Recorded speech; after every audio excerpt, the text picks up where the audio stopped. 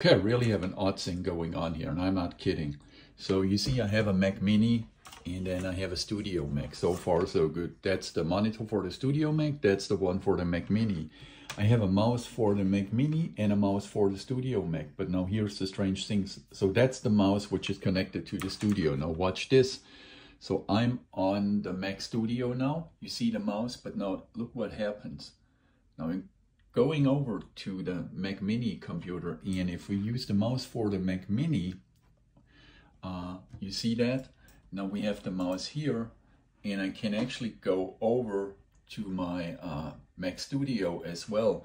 Now and each of these computers is connected to a single monitor. You see these are wired mice, and so they are not connected to both computers at the same time. And I guess you might do not believe me and think it's some kind of a trick, but I'll show you that.